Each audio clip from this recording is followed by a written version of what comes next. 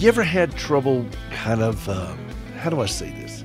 Have you ever had trouble holding your tongue when things get a little bit weird, particularly in doctor's offices? I mean, we have a lot of opportunities to engage with people in the doctor's office. And last week we returned to Denver where Gracie had a consult with a new doctor, one that she'd not seen before.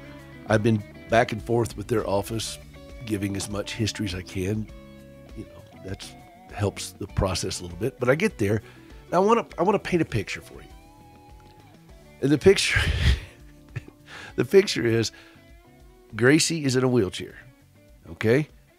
And she has her crutches cradled in her arm, you know, when she needs to walk. She's wearing a skirt, and she has two very visible prostheses on, okay? So her legs don't have any skin covering, so they are very robotic looking. And she's worn them like that since the 90s. And so the medical technician comes out into the waiting room, calls us in. So I'm wheeling Gracie back. She's walking beside me with Gracie. And she suggests that we back into the room. Makes it a lot easier because those examination rooms are a little bit, you know, small. All right, you're with me so far. You've been there. And she goes to the computer and starts filling out the questionnaire for the patient questionnaire. And I'm not saying that she wasn't dialed into her job. Somebody else could say that. I'm not going to say it. She didn't appear to be aggressively interested in her job, in Gracie, or anything else for that matter. And as she's filling out this form, she asked this question: do you have trouble walking? And my first response was, really? She's in a wheelchair, holding crutches, and she has two prosthetic legs. I want you to imagine the torque that went on between my brain and my mouth at that point. Gracie, on the other hand, was very gracious, and she said, yes. Gracie has this ability to remain gracious in situations like that. Not one of my gifts, I got to tell you. So she knew what I was thinking, and I could see her just move her hand quietly just to quiet me down. Next question. Are you afraid of falling? And I'm just like, honestly. And Gracie said, I'm not afraid of it. I just hate doing it. All right. Then the x-ray technician comes in. And she's talking to Gracie, and she's looking over, and she puts her hand on the prosthesis, where the sleeve on her prosthesis right at her knee. And she said, and I kid you not, does this come off? You remember Bill Engvall, the comedian? He and Jeff Foxworthy and Larry the Cable Guy and Ron White did a lot of stuff together. And he had this bit that he would do when people ask a stupid question. He would answer it with something and say, because his premise was, stupid people ought to wear a sign that says I'm stupid, you know, and every time somebody would ask him something that was just bizarrely stupid, he would come up with a sarcastic answer and say, here's your sign, and wear your sign. So I felt like that. I mean, I've had those moments myself where I've asked stupid questions. I mean, we all have, but in that moment there with Gracie, I mean, we're in a professional environment. We're sitting there. And you should know that when you ask a woman if her prosthetic leg comes off, that's a stupid question. And I wanted to say, no, we stapled it on. Here's your sign. You know, or it would have been better. No, what do you mean? This is my real leg. Here's your sign. You know, I mean, you know, I've told people many times before, her legs are artificial, but her feet are real. Here's your sign. You know, I'm sorry. I can't help myself sometimes. At that point, I said, you know, I probably need to wait outside, because it was all I could do to just restrain myself. You know, sometimes the greatest accomplishment I'll have in a single day maybe even a single week, is just to keep my mouth shut in moments like that.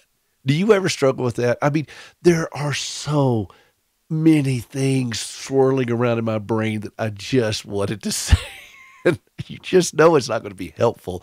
And you have to kind of be gracious. And, there's an old saying that the two best times to keep your mouth shut are when you're swimming and when you're angry.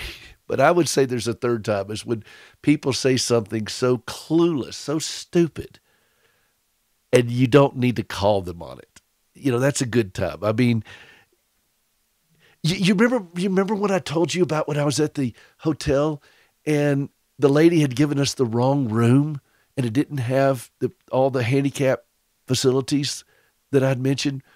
And I brought it to her attention as I was checking out one night, and I had some ramen soup there. You remember that? And I told her about it. I said, look, y'all gave us the wrong room, and I've got ramen soup.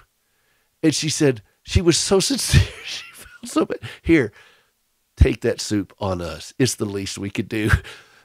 There ain't no leaster. I mean, that is the absolute, it's ramen soup. Anything less than that is nothing. And I'm, you want to say something to people, but you can't. You just, it's not going to be helpful. And Gracie, she knows me after 36 years of marriage. She knows what my brain is doing.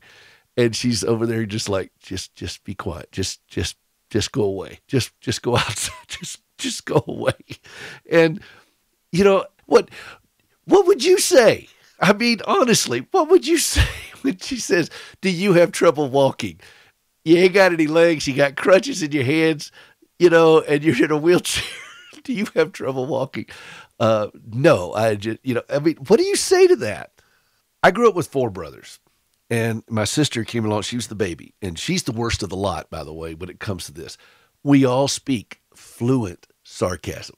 I mean, we got it down cold. When you grew up in a large family like that, bunch of boys particularly, and then my sister, she had no other frame of reference. She didn't have a sister. She had 5 older brothers, and so she will blister you more than the rest of us combined. And it's hilarious. Now, Dad doesn't speak sarcasm. My mother does, but Dad doesn't. He just sits back and observes it. But, I grew up in an environment when somebody said something stupid, there was a whole chorus of people that jumped in to point out how stupid it was. And so I find myself out there in these environments where people will say these things, and I'm like, what am I supposed to do? Do you realize the stress that puts on me as a human being to not want to pop off? And yet I know that I can't. And I'll bet you do too. That's part of our life as caregivers. And I thought maybe you get a little chuckle out of my journey and my expense of struggling with that, just so you know you're not alone in this.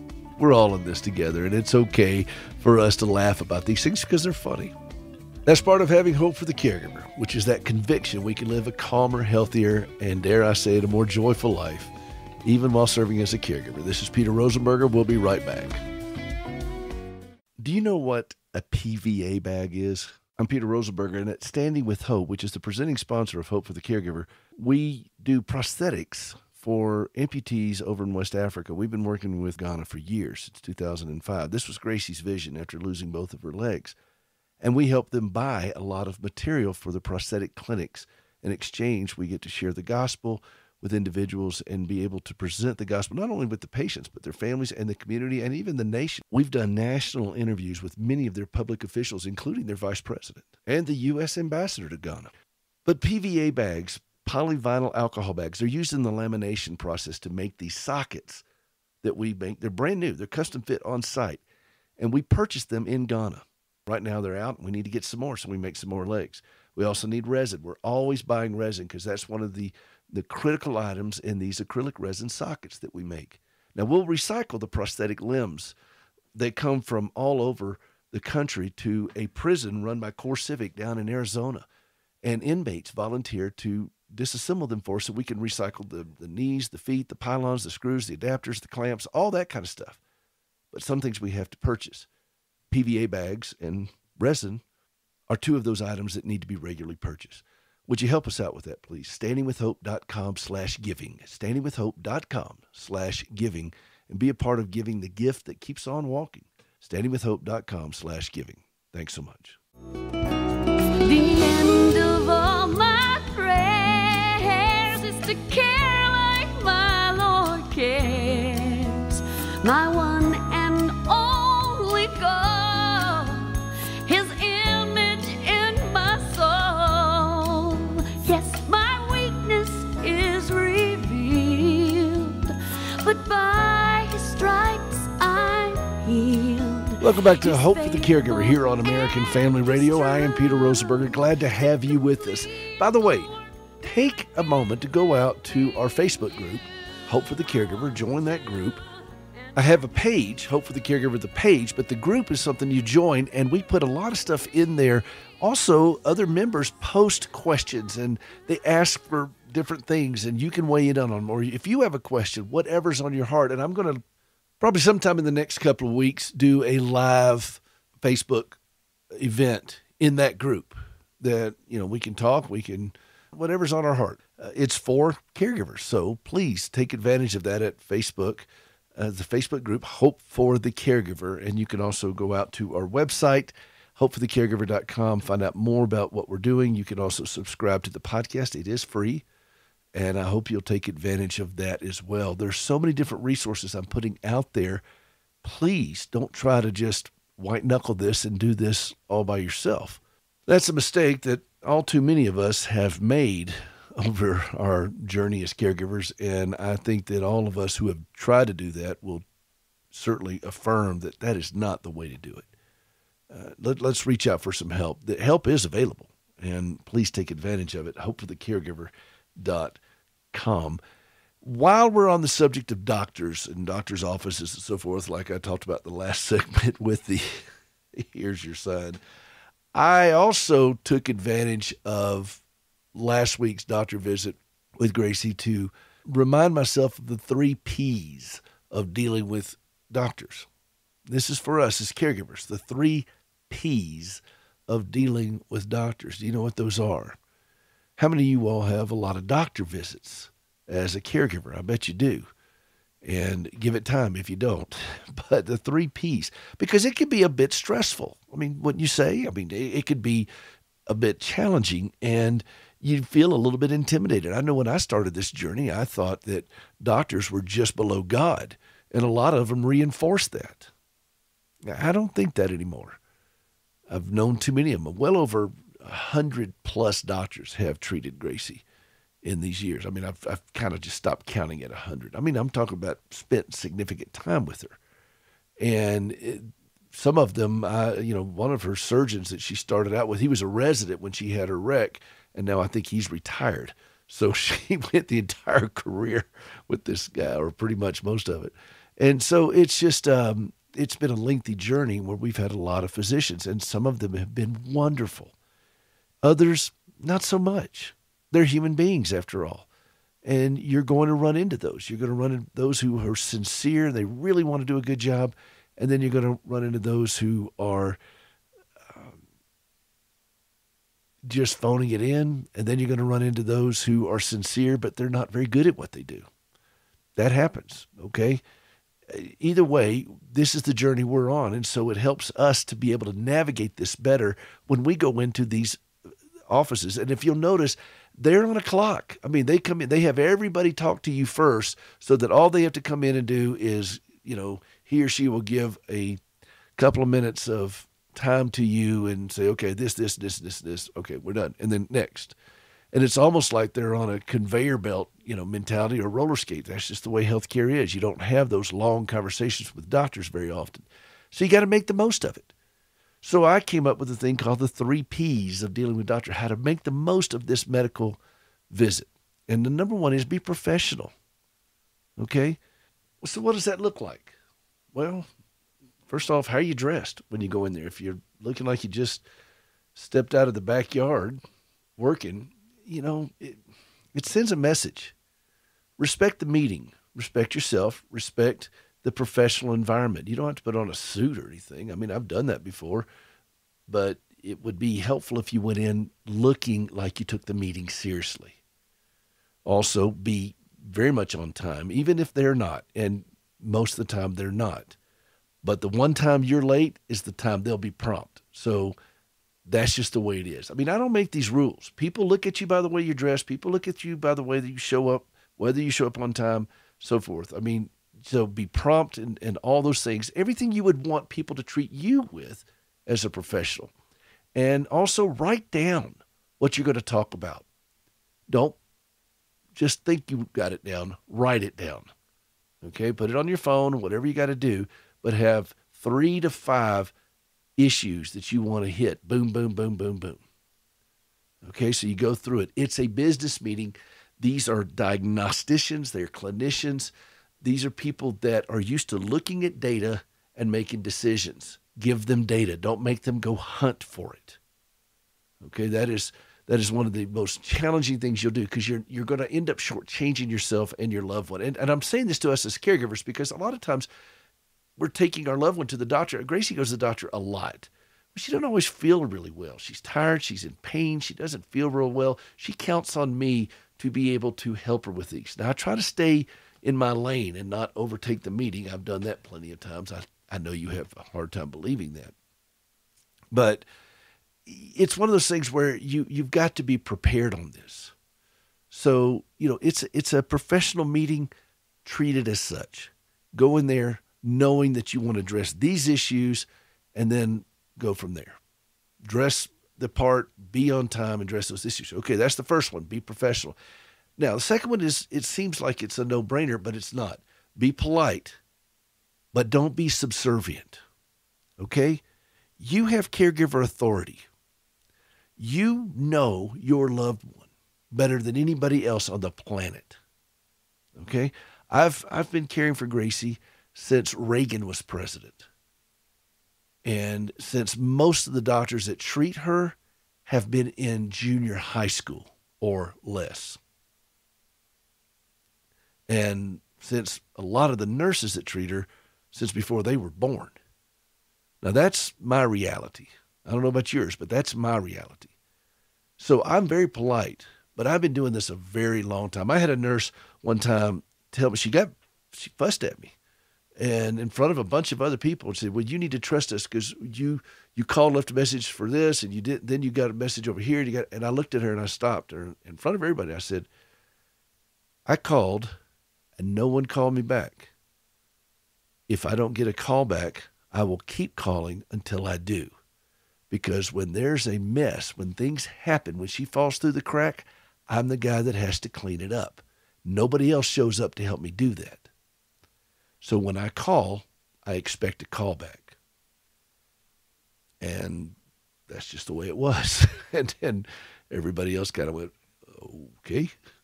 Because I was serious about it. I was very polite. But I don't have the wherewithal, I don't have the emotional bandwidth to put up with power plays and foolishness.